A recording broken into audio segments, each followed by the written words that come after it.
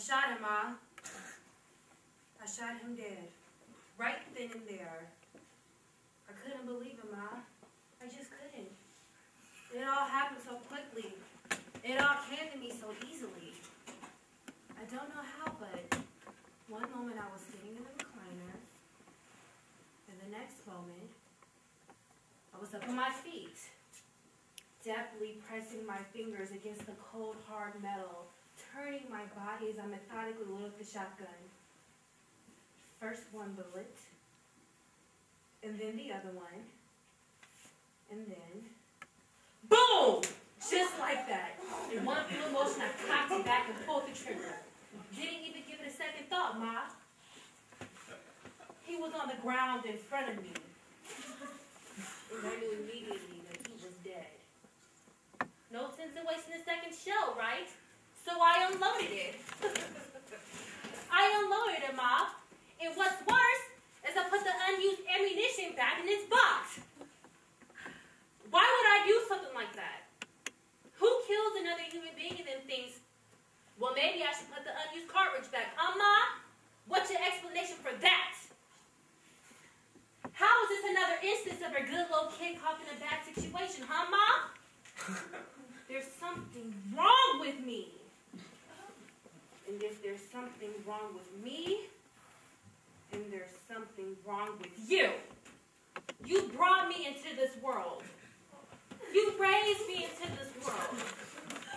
You were supposed to love me, Ma. But you never could you? You could never bring yourself to love a cripple. You could never bring yourself to love a child with a club foot. So much for every child is one little God's angels, eh? So much for that. So long devotion. So long love. It's so long innocence, Ma. So long to the whole thing, the whole kit and caboodle.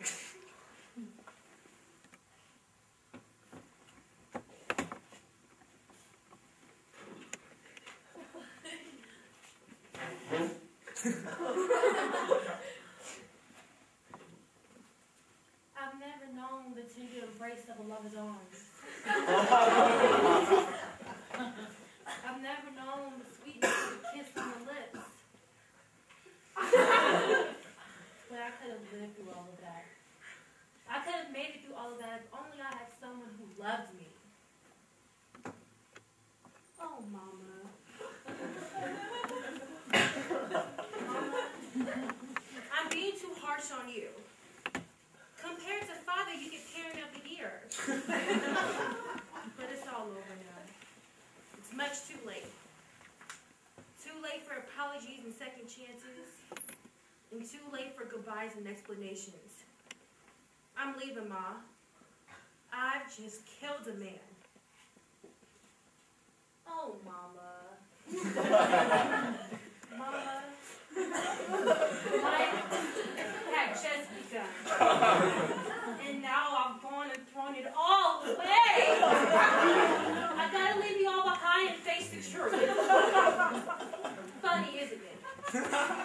Out of all your children, the one with the club foot is now the one that wants to run the fastest.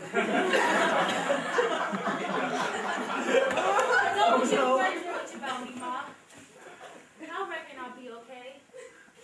It's just there are a few things I have to get off my chest before I skip town, and now that I've done so, I figured there's nothing left for me to do but to disappear forever. You want me to get any clothes for me, Ma? In fact, you'll never see me again. And when the police ask me where I've gone, I want you to tell them everything that you know. Now they're going to interrogate you. So I can't give you any information about where I'm going except that it's going to be as far away from this place as I can get. Oh, Mama.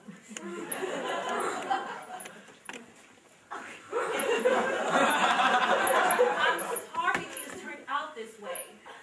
I'm not fully to blame in spite of what the police and newspapers are going to tell the world once they discover the body, which could be before daybreak even. I gotta take responsibility for what I've done. I can't stand here with you and cause this family any more trouble than what I've already caused. I'm leaving, Ma. And I'm not coming back.